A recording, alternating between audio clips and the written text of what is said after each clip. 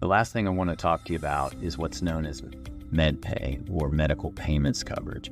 This is a type of coverage that will appear on your automobile insurance policy, or it may be on the owner of the motor vehicle in which you were a passenger, their policy. MedPay is a separate type of coverage for which you pay a premium, and it is a no-fault kind of coverage.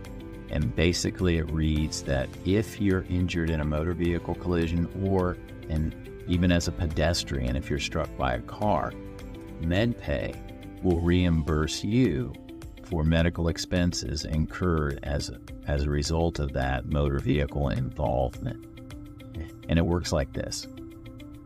Let's say you go to the emergency room, you get a bill for $5,000.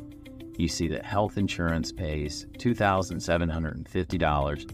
You have a $250 copay, and then the remaining $2,000 is written off as a preferred provider discount. MedPay will reimburse you $3,000 on that bill. MedPay reimburses you whatever health insurance paid, plus any copay. Now, if you're like me and you have a large deductible or a high deductible plan, as they're known, then MedPay will pay you whatever health insurance would have paid if you were not still within your deductible period, plus your copay.